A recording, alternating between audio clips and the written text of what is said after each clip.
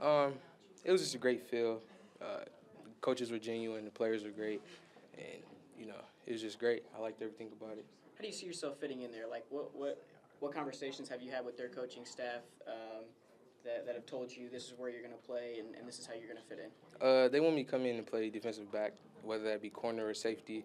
But they talked to me about coming in, possibly getting play time right away. So we'll see how that goes. What do you feel like your biggest strengths are that'll make you a good defensive back at the college level? Just hard nosed, get to the football. I think I'm able to make plays pretty well. So yeah.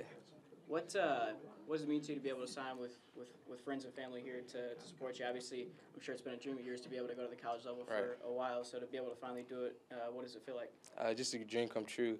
And, closest family and friends here to support me just, made everything better. What will you major in, and what do you want to do after football? Sports management, and I'll go into law school. Yeah. Looking back at your 4 years here, just what you've taken away as competing for Northside that will help you at the college level? Just, here at Northside we weren't that good, so just remember how this season went, how it felt. Just, try not to repeat that feeling again.